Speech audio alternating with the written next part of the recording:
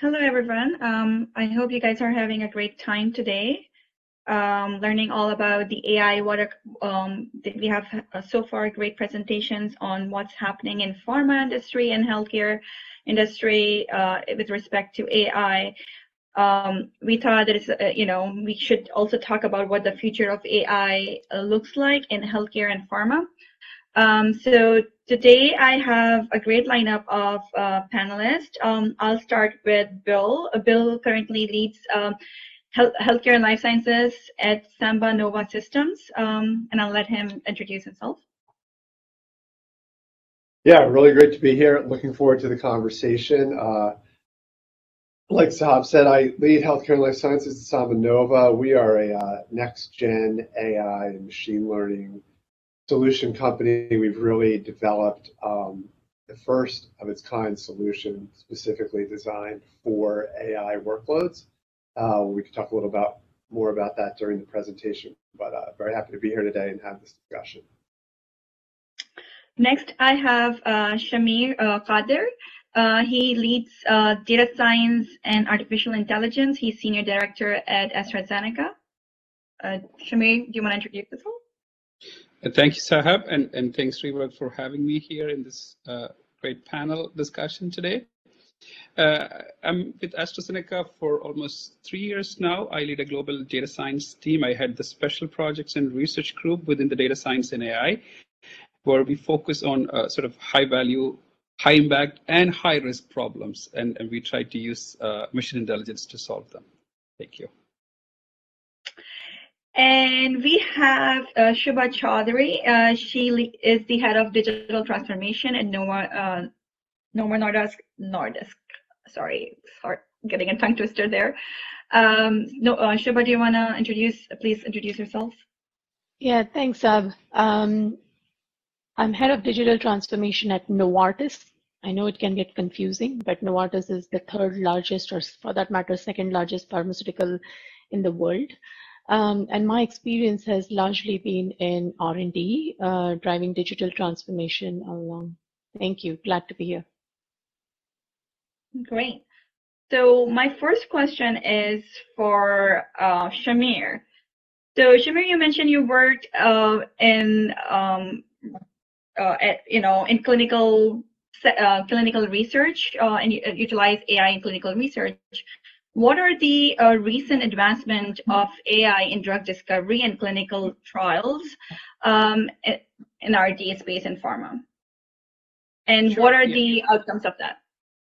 Yeah, so it's in a way, I'm in this space for more than 15 years, being an applied data scientist. We don't used to call data scientists back then. They say the bioinformatics scientist or a quantitative scientist back in the day. So interestingly, the problems more or less remains the same. Like, if you go to drug discovery, we want to identify or define our disease population better. We want to identify a new drug target. We want to do patient subtyping better. We want to do drug repositioning in a more accelerated way. These were some of the problems we've been keep talking 14 or 15 years ago in this space. But what we did not have back then was a lot of data. And then also, in a way, we have a recent AI spring. We have much matured methods that can take in all data, can do not just a rigorous analytics on top of that analytics are valid enough that we can take them through the entire clinical development process. So though some of these are like really recent developments, but the problems remain the same. So I would say if you take disease definition, what is a disease? How do you define type 2 diabetes patient population? So you ask 10 doctors, you'll get maybe around 6 to 7 different answers. But we can now get all of that opinion, define a machine learning model, and computationally define what should be a type 2 diabetes patient. So we have made a lot of progress in that, especially in the phenotyping space. And you come to target discovery, like, we have diseases like, for example, Huntington disease or any other classical monogenic disease. We know the target. We are not able to develop a therapy against them. So, and then whereas on the other side, we have other diseases, whether it's NASH or others, we are still looking for newer targets. So this problem is again still relevant. But now what we have a better approach, like you can generate multi-scale, multi-omic data set, like you can measure different biological aspects, different clinical aspects from your patient. and then not just analyze them separately. You can put them together and get inference from that. This was not possible, let's say 5 or 10 years ago. And then you can add on to that, you can bring in imaging data, you can bring in real world data, how patients are whether they're taking their medicine or they're switching their medicine. You can bring all of that data. You can subtype your patient population and then target them specifically with your treatment. And then other area that we see that takes a lot of traction these days, especially in a post-COVID world, is drug repositioning. We have seen that there are a lot of drug discovery projects happening for COVID. One of the successful cases is dexamethasone, which is an already existing drug, which is a golden example of what repositioning can do. And then, but now you can do repositioning in an accelerated way, in a more what you call in a systematic way using a machine learning approach. So these are all coming together. So I would say in drug discovery, there are a wide array of the problems are pretty much classic, but the solutions are brand new, and they're powered by new data and new algorithms. So that's how I see drug discovery part. And when you come to clinical trials, again, things are changing because we did not have access to data like the way we have now, right? Like because in terms of if you want to improve patient engagement, which is one of the critical problem in clinical trial, like because within a large clinical trial, you enroll tens of thousands of patients, and then are they feeling safe, secure, and are they going to continue? We don't have any information about any of this. And then also there are like different strata of data. You have a trial will happen in a country. Within a country, you have sites, and then site you have you have your patient and your provider. A lot of layers of data that could come into your systems. But what we can do is that we can collect some of this data and then build what you call, in a way, predictive models to improve your patient engagement, so that you can predict who is more likely to, enroll in a trial. What about the dropout rate, and then use that information to make sure that you can improve the engagement rate throughout your clinical trial. So that's one part that more data-driven way you can do.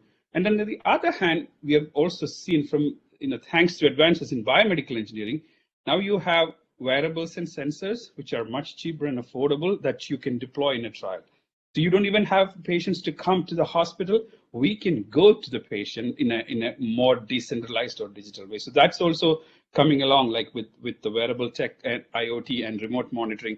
The patients can be there where they are safe, like especially in the setting of COVID, but then we can collect data in a more remote in a remote way, but at the same time that will keep the patient within the trial. So all of these are coming along, but then again, we have never measured these type of data because we don't know what's the in terms of clinical standards for some of the variables that we are measuring. So we still have a long way to go, but then we are in that phase where we are much more capable than back in 2019, and we are seeing a lot more data coming into the trial that would ultimately improve, from a clinical trial perspective, improve patient engagement.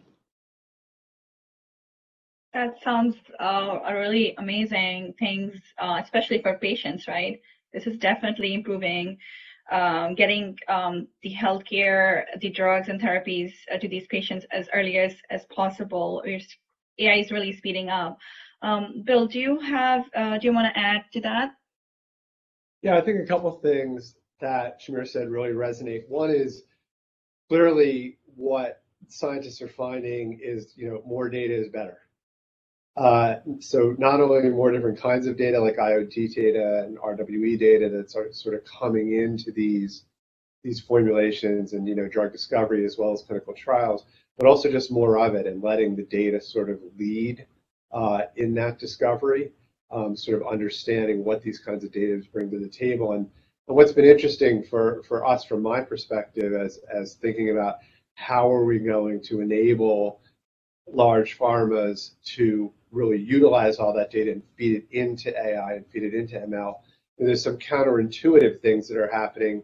So for instance, one of the things I talked about is, at AstraZeneca, they're using recommendation models in drug discovery. So they're using a knowledge graph and then using recommendation models on top of that. So you think of recommendation models as how Netflix and Amazon tell us what to buy and what movies to watch and things like that. You can use that also in a more sophisticated way to try to find targets within a really complex knowledge graph with all the data that Shamir is referring to. So I think as we get deeper into both this massive growth in data and the patient sort of centricity, but also starting to think about how these different kinds of AI can be used to really accelerate how we go through this traditionally multi-year and multi-billion-dollar process. So I'm glad you guys brought the importance of data here, right? It all starts with data, and Shubha leads the digital transformation, and we know there's a lot of work that's been done in digital transformation when it comes to clinical and R&D space, and I would love to know what her thoughts on that. So I think Shamir and Bill touched upon it, right? I feel my observation is today biology is producing data at unimaginable scales that we didn't see before. And I actually think that the data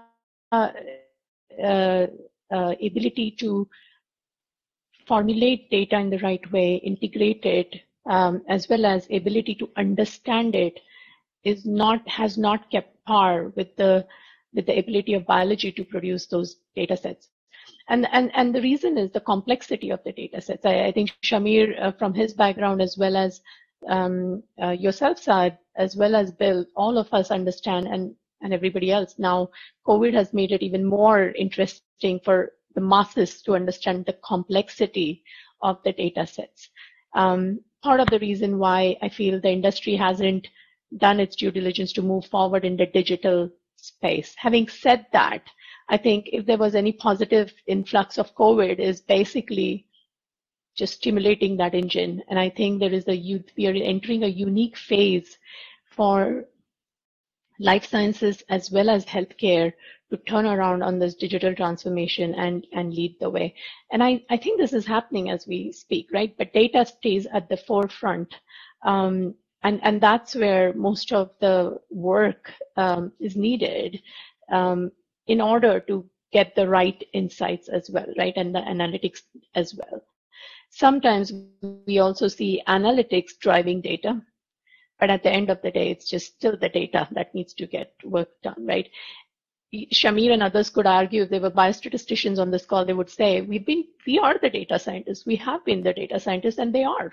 Really, they have been the data scientists who kind of talk about how should the drug work, how should the drug be created from discovery all the way through the pharma life chain. But the computing power is what has made it easy. And I think the next step now is the data, cleaning up the data, making the data sets easily accessible, and so on. A great example is to look at COVID, right? We've shortened the clinical trial phase. We've done all kinds of things across the stakeholder community as well. So that's how I look at digital transformation altogether. That's like COVID is definitely a great example. It's amazing how much we have accomplished in last year, as things that used to take years we did in 1 year. So yeah, that's totally resonate with everybody. I have a question for Shubha. What are the barriers and roadblocks that are currently in place that prevents advancements of using AI in R&D? So the traditional ones, right? The traditional ones that I think all of us can agree here, it has been regulatory, right? You hear that one coming up and over again. But I personally think that's going lower on the chain. And I think now it is life sciences and healthcare having an ability to actually transform their end-to-end processes instead of doing the incremental changes with AI. That's a mindset issue, right? If people start, in my talks, many a times I talk about looking at the R&D value chain as an algorithm. How can you look at the entire R&D value chain as an algorithm, and how can you drive that transformation? So it's a mindset issue there. And then as you start looking at the advanced analytical ability, again, I think many of us here and the audience will agree to this. If we continue to have it as a black box operation, this is not going to take us anywhere. I think applying advanced analytics and be able to open up that black box and show how did we, right? How did we validate, understand the underlying presumptions of the algorithms itself. That has been an hindrance which has led to a bit of skepticism in the community, as well as some that are getting convinced, right? But the more and more it opens up, the more and more it will become further away from being a barrier. And then I think we talked about data, and so the data privacy aspects are very much core and central, right? I mean, how do you keep the trust with the end patient? How do you try to keep the trust with your stakeholders that are in that community? These are some of the barriers that I feel need to be overcome. I'm now less worried about the regulatory part, because you've seen in COVID, they've come through. Actually, many other partnerships that we've seen have actually been with regulatory being part of it, right? Operation Warp Speed has been a great example of seeing that the regulatory folks have an open mind to this. But I think it's going to be time for life sciences and healthcare, who still I feel is behind, to have open mindsets and let it disrupt the processes itself. No, you're totally spot on, right? It's the mindset, right? And it's been, we have done things in for many years, and the whole regulatory space is very hard to bring changes within the framework. And Bill gave an example of Netflix using recommendation system, and I would take this to Shamir and trying to explain how that translates it, because you can't really take that, because Netflix may not have those kind of risk as we have in healthcare, and we have to be very careful how we use those machine learning algorithms and the whole explainable AI piece. Yeah, sure. I think Shubha touched a very important point, right? Like, engaging with that stakeholders in the entire value chain is critically important. But if you ask me, what is the biggest roadblock? I would say it's all about change management, right? Like, who's your user going to be? Is that user going to take your algorithm? Is he going to take an action using that algorithm? Because we have to understand that in the end, it's all about maths. This is, we're doing a little bit, intermediate to advanced level maths behind these models, right, in the end. But then there are certain factors around that. Every model, there is a certain error rate.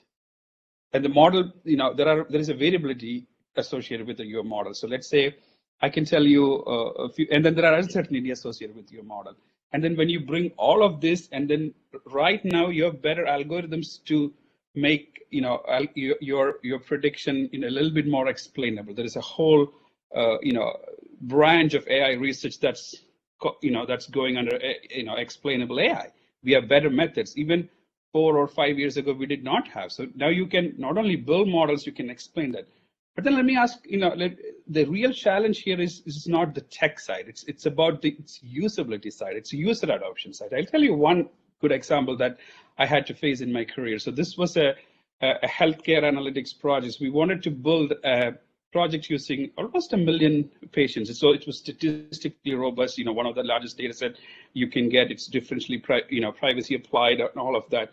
And the application was to predict disease trajectory. Like, if you give me, a type 2 diabetes patients, can I predict what his trajectory going to be in 3, 6, or 12 months or 2 years, whether he would become a hypertension patient, or he would become an autoimmune disease patient, or he would become another class of disease patient. So can you predict? So we built the system using these million patient database, and then we had that resource available.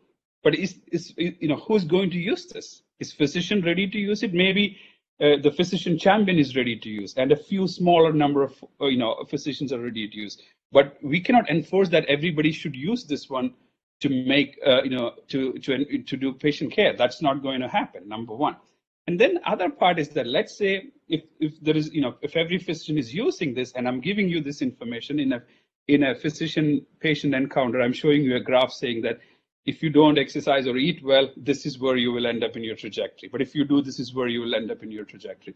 We can, there is a whole area of shared decision making that we can do. But then what if patient is not ready to change the behavior? So that's a bit, so I would say if somebody asked me that it's really in that actionability and change management of your problem.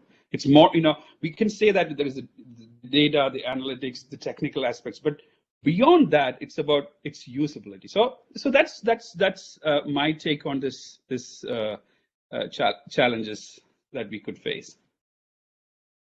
Bill, do you want to add anything to that? No, I mean, I think really explainability is a great thing to think about. And I saw a very cool thing last week where a AI algorithm for imaging actually gives a pixel by pixel explanation of what the AI was quote unquote thinking when it made the diagnosis from this image. And the other challenges are the classic sort of healthcare challenges. It's not like any other business. If Netflix tells me I watched Peaky Blinders, so I should watch Bridgerton, and that's a miss, no big deal. If it's a miss in healthcare, it's a totally different thing. So I think that focus on the quality and accuracy of what we're doing with AI is really important too. So I actually have a question for you, Bill. So as we're talking about all these things, things that have been done, that we have been doing right now, the barriers and roadblocks, what do you think, where should AI leaders and practitioners focus on impact and in the near future? So I really liked Shubha's, looking at it as an algorithm, and you can sort of think about it as the whole. One of the things that COVID did was sort of expose this sort of convergence of the healthcare and pharma ecosystem, where healthcare payers are going to now be saying to pharmas, show me with real-world evidence why this new drug is better than the old one. And the pharmas are going to be using SDOH and healthcare economics data and medical affairs, et cetera, et cetera. So as you look at that whole algorithm, leaders, I think, should be focusing on where can we make impact in the outcomes across the ecosystem by using AI. So when we do this in healthcare, we really have to think about it a slightly different way. But if you look at drug discovery, for instance, I mean, everyone uses this 7-year, $3 billion. Some people say it's 10 to 15 years from idea to pharmacy. If we can use both NLP to form knowledge graphs. I had the chief innovation officer at one of the largest pharmas in the world say, if I only knew what we knew, the stuff that I could do. And that was the problem that I've been working with pharmas on for the last decade or so, has been putting that data together, integrating it, understanding it. Now it's moving from that to having an NLP model that I can search through that data and organize it in the way that a scientist thinks. So how does this protein relate to this molecule, to this disease pathway? And then be able to use another model to look through and say, maybe we should look at these 10 targets.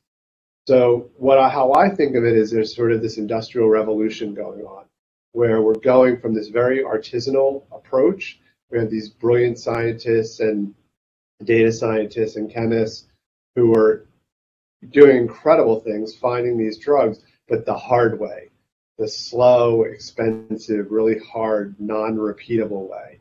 If we can actually start to use machine learning and AI to make some of these processes more efficient and repeatable like they are now, then we can have the scientists iterating faster, using their skills for higher level stuff.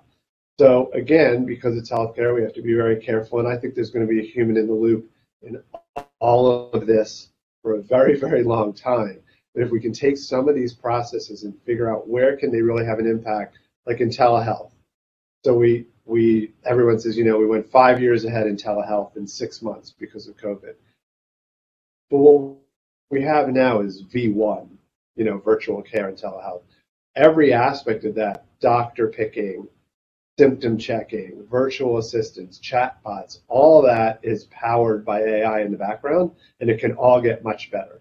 And the better it gets, the more the adoption by the patients will come in, and then we'll really start affecting outcomes. So I think leaders really, they need to understand what the true state of the art is, what AI can really do now, and then sort of really be thinking about where it should be applied. And those are really all the conversations that I have is, yes, we have the next gen technology and it's fastest and the most accurate and all that, but what should the first project be? Where should we go first and have those successes?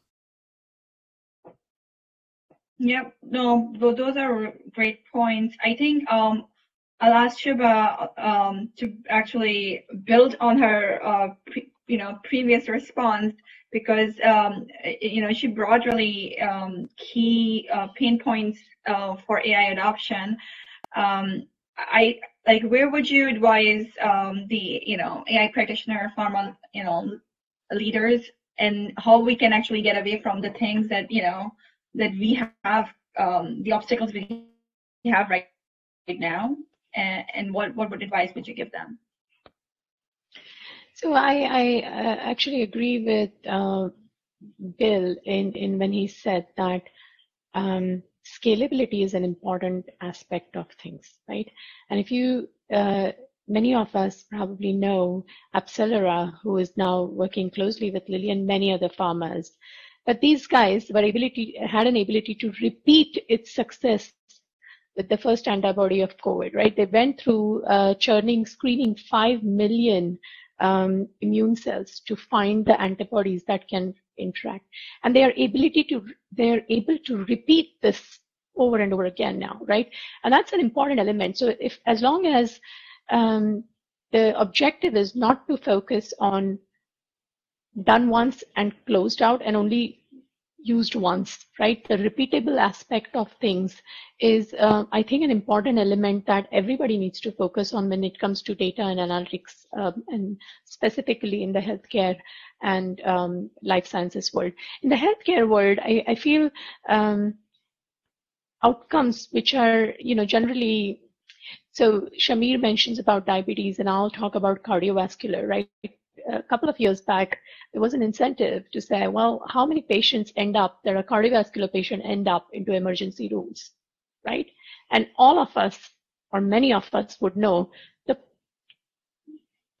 indications: swelling on your legs, sleepless nights, right? Your general energy levels and various such things, right? Which can be captured, some of this, by the IoT devices now, right? So how do you actually disrupt this process in the healthcare space, which is directed then to the outcomes of patient management, disease management, and overall healthcare costs? I think this is where there needs to be a bit of focus as well in a healthcare and side of the equation. I think in terms of life sciences, I feel the next trend, or not next trend, it's already happening now, is how do you sort of use AI to accelerate research faster?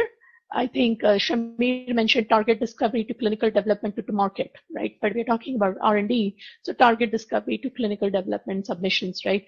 How do you identify unique patients for trials, right? Especially in the rare diseases, oncology spaces. What analytics and data do you need holistically to drive this as an outcome? And then the other bit around the end part is personalized communication. So many times we put a drug, post-marketing trials capture the information, but there is rarely a continuous touch point with the patient. How are you doing? What are the side effects? What is going on with your life? Are you taking the medication? And so on. These things of building the trust are all, I feel, are going to be what we are going to see in life sciences. I agree. Shamir, where do you think R&D what advice would you give it to leaders of AI and R&D? Yeah, so in a way, we definitely need to lean more on the quality side of your AI efforts. What I meant by that is that we can take the same COVID example. So there are around 232 predictive models came around COVID during that peak period of time, and then there was this nice BMJ paper where they looked at these models, and only 5% of them, 11 of them were actually validated models. So, in a way, everybody was trying to contribute to the cause of, whether I had a friend who's a physicist and he was actually, he put a model too. So what happened was that people were making a lot of assumptions when they were actually doing the model without that, sort of a domain expertise in either in the, of course, COVID was a new disease. Even the clinical leaders were also scrambling to understand the disease. So a lot of these assumptions we made about the model, the way we were integrating the data, the way we were building the model, and then the inference part were all in a way not useful. So just having an investment in our AI or data science wouldn't transfer into value. So you have to think about the quality and the value aspects first. So that would be my primary advice. And then also, it's not a magic bullet, right? Like we talked about, whether these models have challenges, right? Like they are built using this very much purpose built, And I can tell you another example, especially on the purpose built part. So we were looking into, since Shubha mentioned about the heart failure part, so we were looking into, patients who could be readmitted after a heart failure related admission in a hospital. So we were building a model for one of the hospitals in New York City. We wanted to replicate that with another hospital. It's not part of our health system, it's a different health system. We couldn't get it replicated with the same performance. It's in the same state. We all follow almost the same clinical protocol. Why we are not able to do that? Because they have a different, PBM, right? Like their pharmacy benefit manager and some of their frontline drugs are slightly different. That will have impact because your top features that you predicted here were, some use of some drugs and then use of some medications. But when you go to the other hospital, they don't use that for that right use case. So they use them, but in a different way. So these type of variabilities. So the challenge is that understanding that reality, right? The data doesn't capture everything. The system is fairly complex, much more complex than an automated car. So I do not expect we will have an end-to-end drug development system coming out in another 10 or 20 years. No, but then like Bill mentioned or Shubha mentioned, we'll have a lot of accelerated activity within the pocket. So we can see a lot of nudges or acceleration due to AI. But that entire process, because we don't understand, we still don't know the biology of type 2 diabetes. Even if you know Huntington disease for 50 years, we still don't have a therapy for that. There is a whole lot of other challenges in the field. So we have to be mindful of that and then make that investment that will lead to value, in my opinion. Don't expect it as a magic bullet, but just another tool. Just like you have other types of tools that you use, AI is one of your tools. This is not the only tool you've got. So that would be my take on it. Thank you, everyone, for really great discussions. I will jump into questions because we don't have much time. And I think this question is actually very interesting. What percentage of AI development work in your firm goes into production? And what are you doing tactically to better optimize the work of your data scientist? So it's an interesting question. Anyone wants to take that?